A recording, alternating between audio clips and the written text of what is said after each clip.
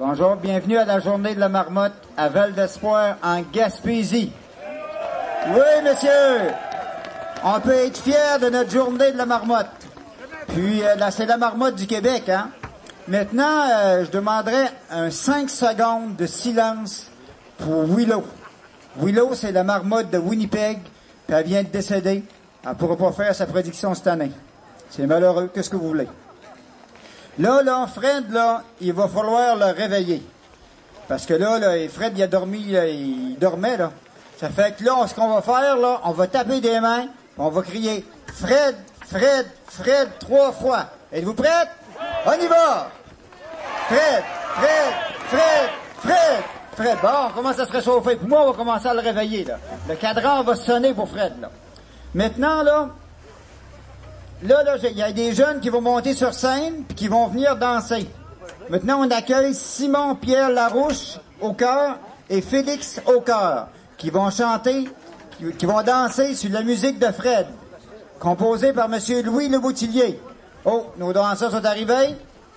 Ça, là, ici aujourd'hui, là, il y a des élèves des écoles Bon Pasteur de Sainte-Thérèse, l'Assomption de Val d'Espoir, ainsi que ceux de Cap d'Espoir, qui danseront et chanteront à la chanson thème de Fred, composée par M. Louis Le Boutillier.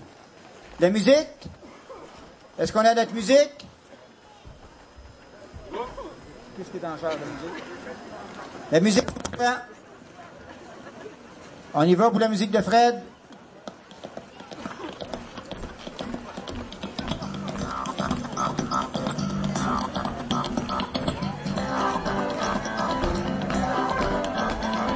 Hey, on y va!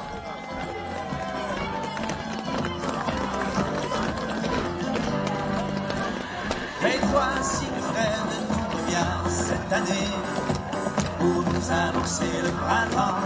Hey, on les encourage, on y va, on tape des mains, on est capable! Hey, c'est des champions! Mon Fred, tu n'es pas décidé. J'ai attendu toute l'année le 2 février en espérant que Fred revienne. Et je sais que cette année il me prédira le jour où le printemps viendra. Les les enfants, on embarque. On avance un petit peu encore. On monte les pancartes.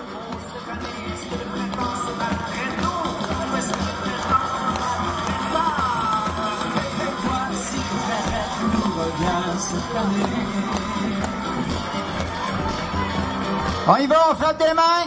On danse pas, faut les encourager, là. Hey, on y va.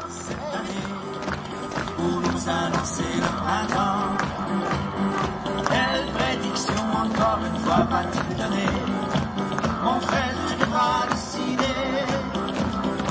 J'ai attendu toute l'année le 2 février en espérant que Fred revienne. Et je sais que cette année il me prédira le jour où le printemps viendra. Et à Val d'Espoir cet hiver nous fêterons quand Fred sortira de sa maison.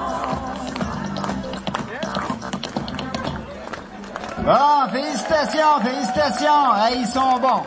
Avec des marmottes de même, là, on est en affaire. Pas de problème avec ça. Maintenant,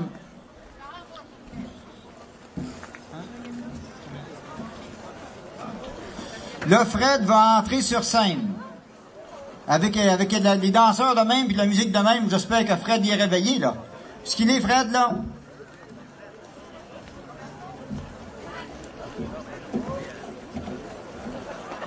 Notre Fred s'en vient. Oh, oh. C'est un moment magique.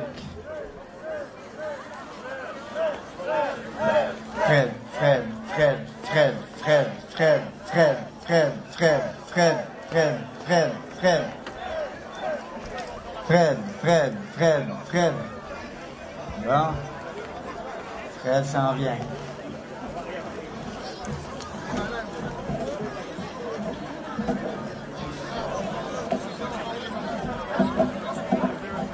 OK. On va le mettre sur son plateau d'estal.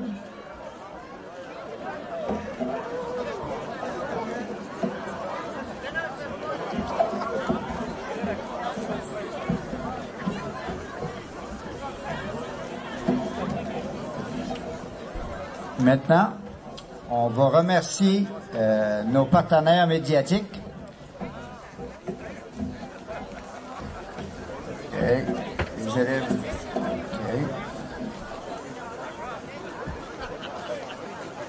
OK. OK, on va remercier maintenant nos partenaires médiatiques, parce que sinon, on n'aurait pas d'événement aujourd'hui, ça nous prend des finances. Radio Bleu FM, Cieux FM, Radio Gaspésie, Télévision communautaire de Grande-Rivière, qui filme et diffuse des images en direct. Maintenant, on a des bienfaiteurs. Uniprix Santé, Laurent Carbonneau-Lebeau, Frédéric Pinel, Percé et Chandler. On devrait...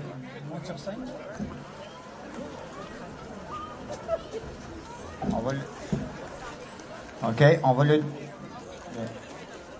OK. La bière Pit Caribou, Mongefort, Caisse populaire du littoral gaspésien. Les représentants du député provincial, M. Gaétan Lelièvre, puis ça va être Richard Adams qui va la remplacer. OK.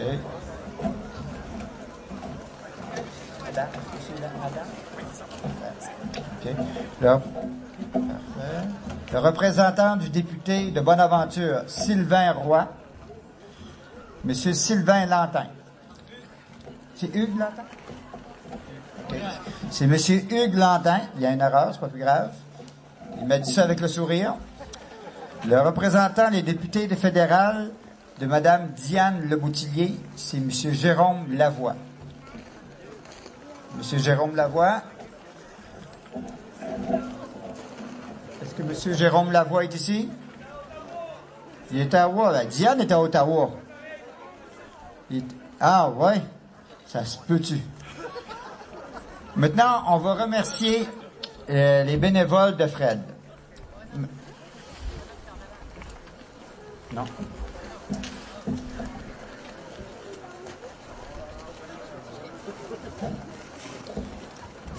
Remerciements des bénévoles de Fred. Madame Réjeanne Aucoin, Chantal Baudry, Marie-Paul Baudry, Lucien Blondin, Monique Bourgette, Jean-Marc Bourgette, Paulette Bourgette, Suzanne Bourgette, Antonio Cloutier, Valmont Cloutier, Luc Collin, Fernand Lapierre, Michel Lelièvre. Michel Lelièvre, là, c'est le monsieur qui s'occupe de la sécurité depuis 2000 ans. Jonathan Nadeau, Bianca Rail, Nancy Rail, Mireille Roussy, Sylvain Roussy, Majela Warren, Sébastien Warren, Gloria Shaw. Gloria, là, c'est elle qui est en charge des commanditaires. Puis c'est elle qui s'occupe de faire les beaux macarons que vous avez, là. Ça, c'est Gloria qui s'occupe de ça.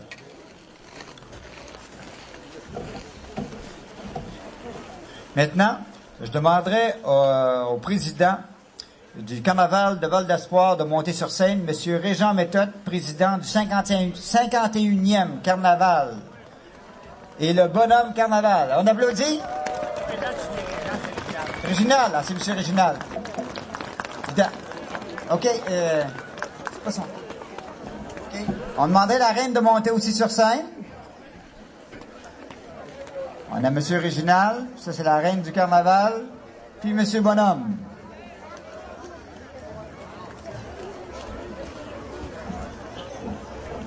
OK. Montez sur scène, on les applaudit, les amis. Parfait, ça. On les applaudit. C'est le 51e carnaval, là. C'est un carnaval, ça fait un bon bout, là. Un des premiers. Maintenant, je voudrais inviter les bienfaiteurs à dire un mot. Oui. Non, c'est pas tout de suite. Ça suit. OK? On va commencer avec les bienfaiteurs. Uniprix Santé de Percé. OK? Monsieur Laurent Carbonneau-Lebeau à venir dire un mot. Monsieur Carbonneau.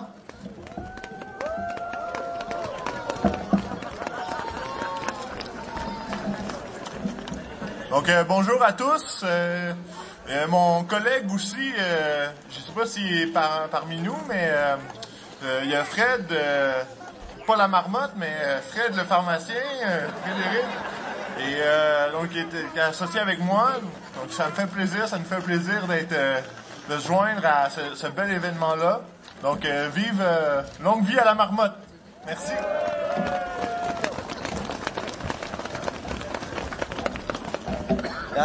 Dans nos bienfaiteurs, on a la bière Pit de Caribou aussi. Je pense pas qu'il y a quelqu'un de la bière Pit de Caribou qui est ici aujourd'hui? Okay.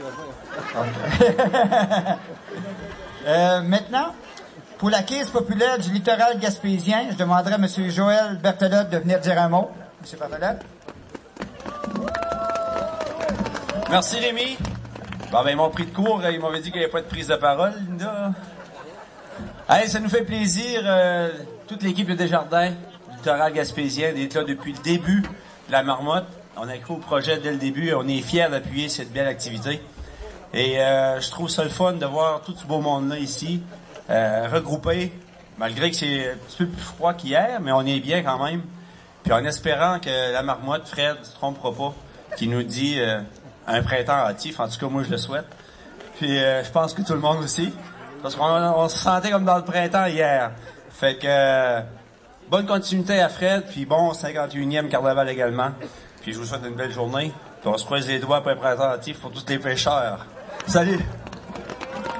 Merci beaucoup, Joël. Merci beaucoup, Joël. Maintenant, pour Mongeford. Est-ce qu'il y a quelqu'un de Mongeford ici aujourd'hui?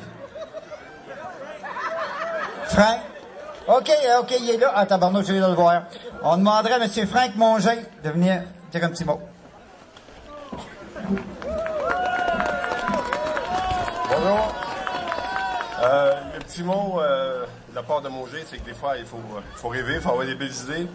On a supporté Roberto dans son idée d'avoir la marmotte. Depuis une bonne journée, Roberto m'a appelé, il dit on aimerait avoir un permis.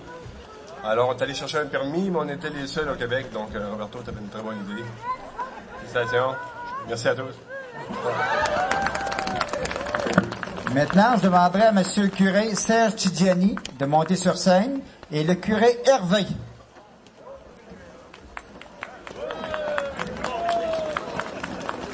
OK, bon. Si vous voulez dire un petit mot, M. le curé, on vous attend justement. Bonjour. Inquiétez-vous pas, ça va pas être aussi long que l'homélie. Alors, je suis très heureux de pouvoir être ici et comme Rémi l'a dit, je suis avec le curé de Carleton qui est venu participer à la journée de la marmotte avec nous.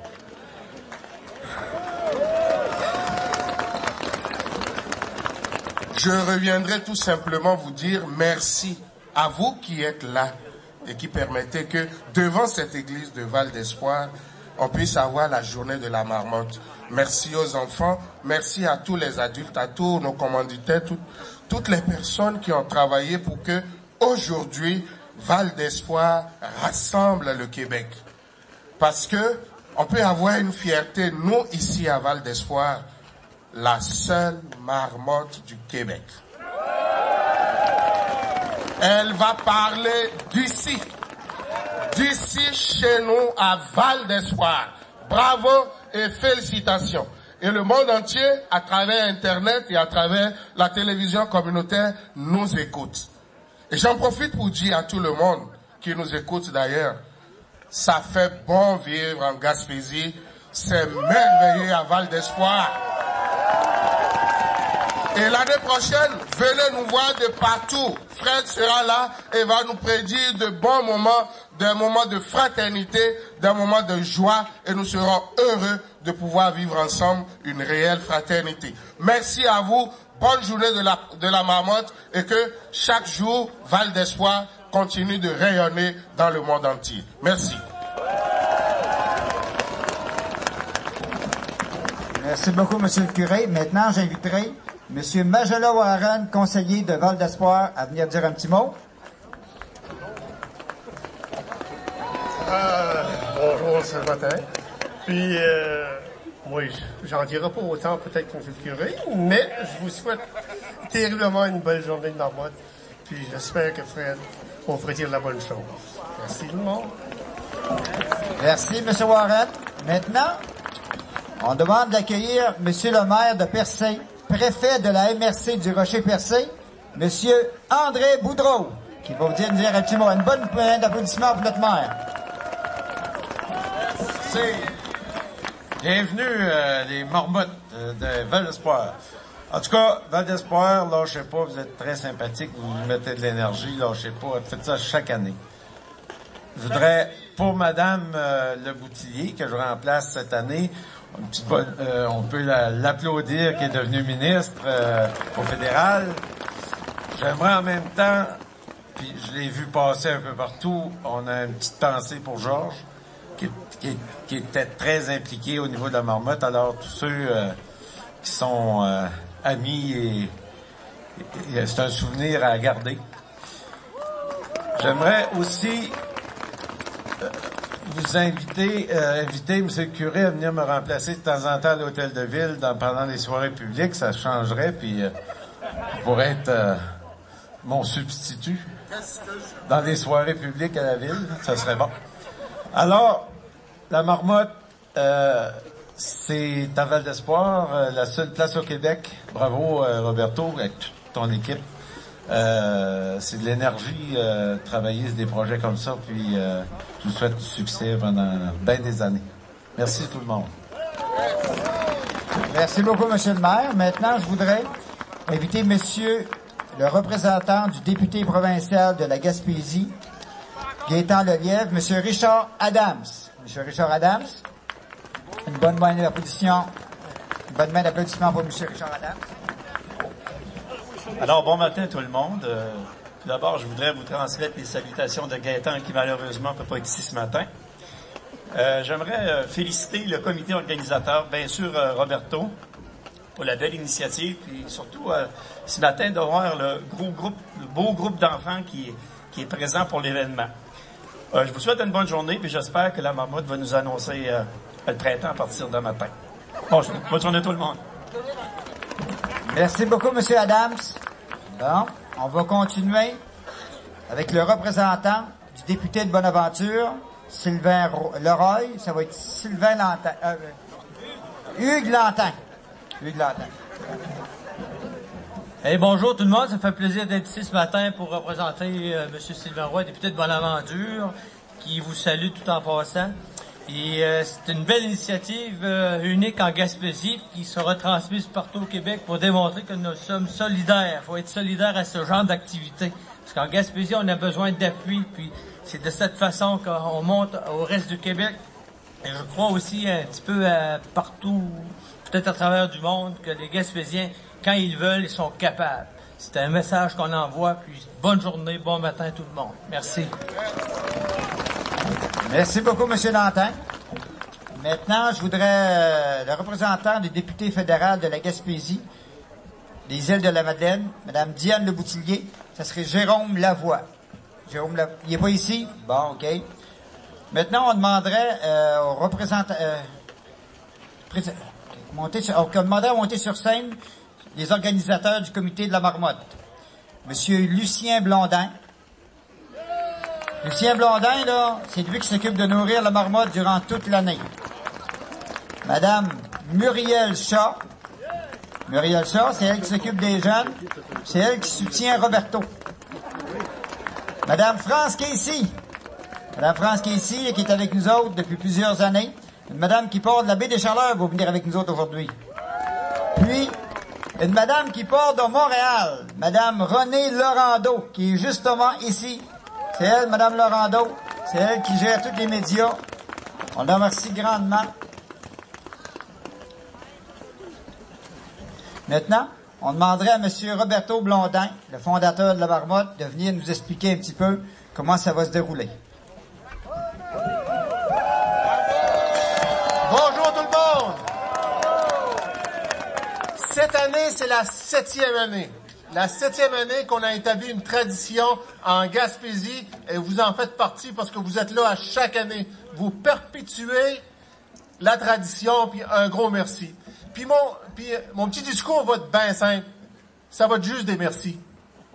Juste des merci parce que je tiens à premièrement, à vous remercier d'être là. Deuxièmement, là, j'aimerais remercier tous les bénévoles. Ils ont tout nommé, mais c'est important de les remercier parce que quand vous donnez un coup de main à quelqu'un, là, puis qu'il vous regarde dans les yeux, puis il vous dit merci là, parce que j'avais besoin de toi, là, ben t'es content hein, qu'il t'a dit merci. Parce que c'est important quand t'as besoin du monde qui sont là pour t'appuyer, puis leur donner une bonne main, puis dire merci, j'avais besoin de toi.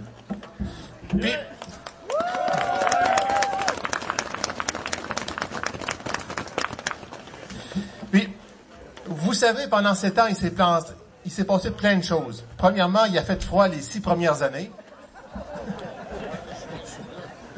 Ça, c'est la première des choses. La deuxième des choses, ben, il y a du monde qui sont greffés à nous. Puis ça, c'est très important. Il y a du monde qui ont donné le coup d'épaule.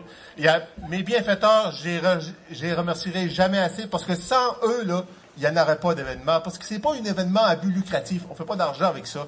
Sauf qu'ils sont là pour nous appuyer, pour nous diffuser, pour être les bienfaiteurs de Fred. T'as Laurent Lebeau-Carbonneau. T'as la Caisse populaire, j'ai les nomme encore parce que c'est très important. T'as Pete Caribou, t'as Jean-Louis Monger, t'as les députés à chaque année qui m'appuient. Écoutez, on a vraiment besoin d'être ça. Puis encore un gros merci. Ça fait 6 fois je dis merci. Il y a une 7e fois. Attendez, je vais trouver c'est quoi. Puis j'aimerais remercier Fred parce que il est encore vivant, ça fait 7 ans. Écoutez, je vais vous expliquer comment ça marche comme à chaque année. Le soleil se lève au-dessus des montagnes. Vous le voyez. Je vais sortir Fred. Vous allez voir bien son ombre, là. Puis, c'est là que Fred va prendre sa décision. C'est un moment historique. Et tout le monde nous regarde grâce à la TV communautaire de Grande-Rivière qui diffuse partout. Mais partout au Québec et partout en Amérique du Nord, on a des endroits comme en Floride où on envoie la diffusion, en Pennsylvanie où ce que Phil est là. C'est vraiment merveilleux. On commence la cérémonie. Bon, c'est sérieux. Roberto a sorti son tournevis. La bonne vieille méthode.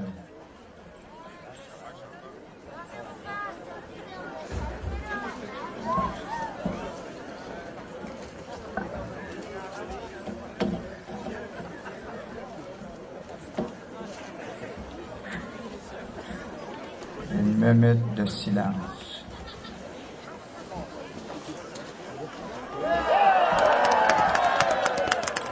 Fred est sorti. Hey!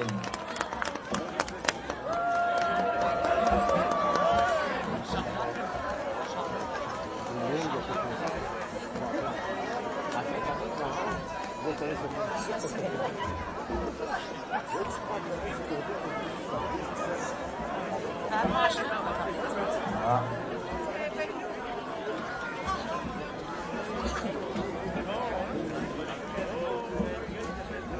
Dis-moi ta prédiction, Fred. Fred, qu'est-ce que Fred va dire comme prédiction? Qu'est-ce qu'il dit, Fred? Roberto l'écoute.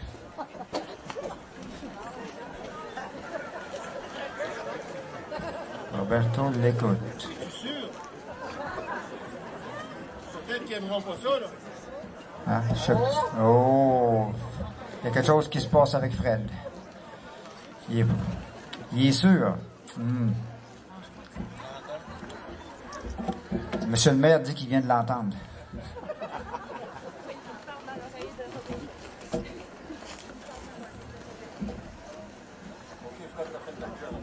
Bon, Fred vient de dire la prédiction. Je veux être sûr et certain.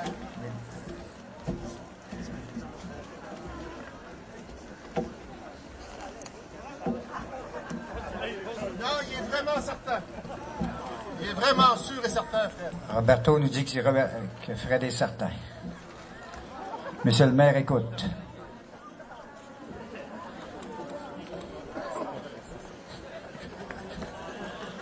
On dit salut à Fred.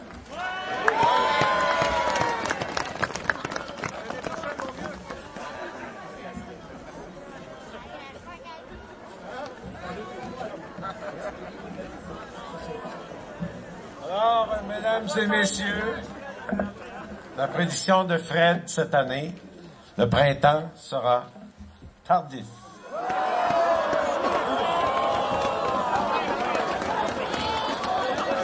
Désespérez pas pour ceux qui ont acheté des motoneiges.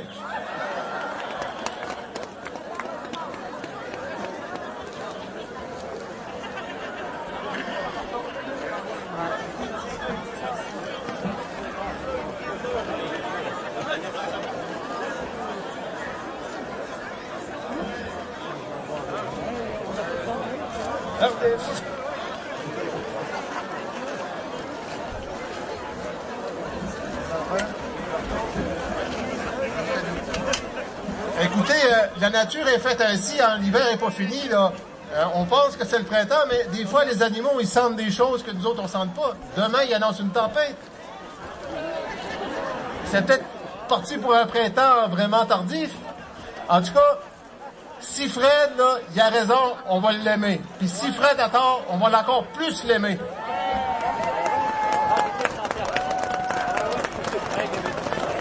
Ça fait que en dedans, il y a de la nourriture. Amusez-vous, dansez, ayez du fun. Fêtez l'hiver n'est pas fini. Merci.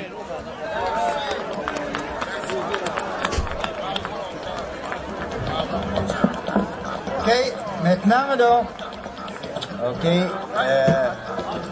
Excusez. J'aimerais... attendez une minute, j'ai pas fini.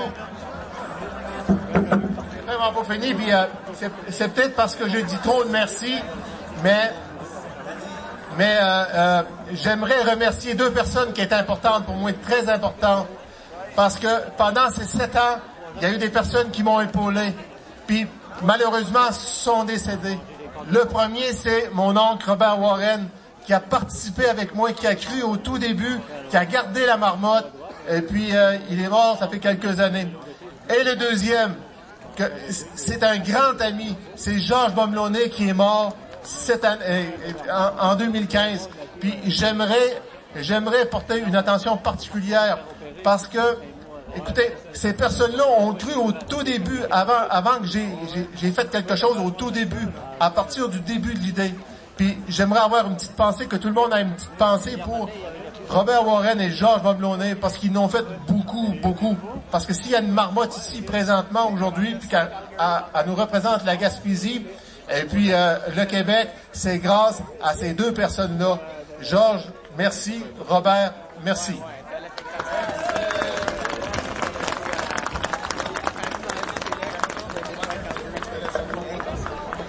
Mais... OK, là, on demanderait aux dignitaires de quitter la scène, s'il vous plaît, parce que les élèves vont embarquer sur la scène. Parce que on va avoir encore de la danse. Puis, est-ce que Fred, la mascotte, est-ce que Fred s'en vient? Parce que là, on va voir Fred, la mascotte du Québec, qui va monter sur scène et qui va danser avec les enfants.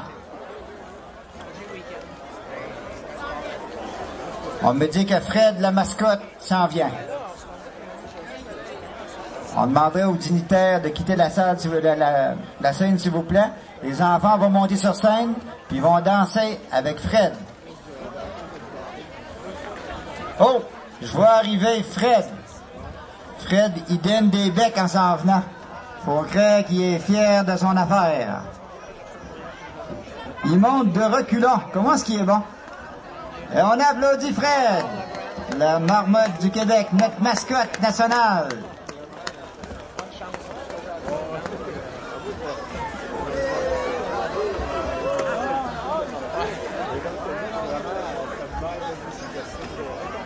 Maintenant, je voudrais remercier tous ceux qui se sont déplacés pour la journée de Fred, la marmotte officielle du Québec 2016. Maintenant, oui, Fred me serre dans ses bras.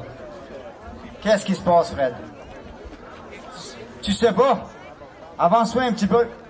Avec les enfants, là, on va demander de la musique. On va danser encore sur le thème. La musique de M. Louis Le Boutillier. OK, on demande la musique. Et c'est parti! C'est la musique de M. Louis Le Boutillier. On y va!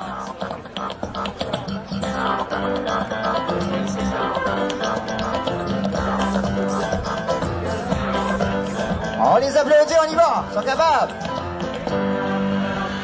Et voici que Fred nous revient cette année pour nous annoncer le printemps.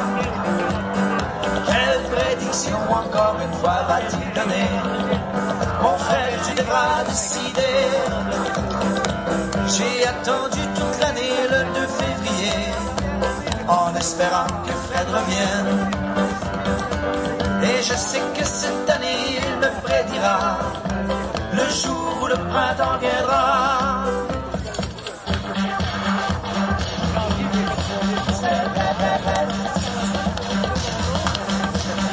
Oh, la question que l'on se pose cette année, est-ce que le printemps sera très tôt ou est-ce que le printemps sera très tard? Et voici que Fred nous revient cette année.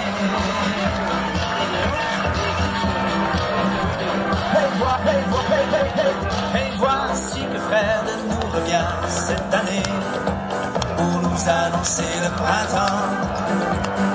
Quelle prédiction encore une fois va-t-il donner? Mon Fred, tu devras décider. J'ai attendu toute l'année le 2 février en espérant que Fred revienne. Et je sais que cette année il me prédira le jour où le printemps viendra. Et à Val d'Espoir cet hiver nous fêterons quand Fred sortira de sa maison.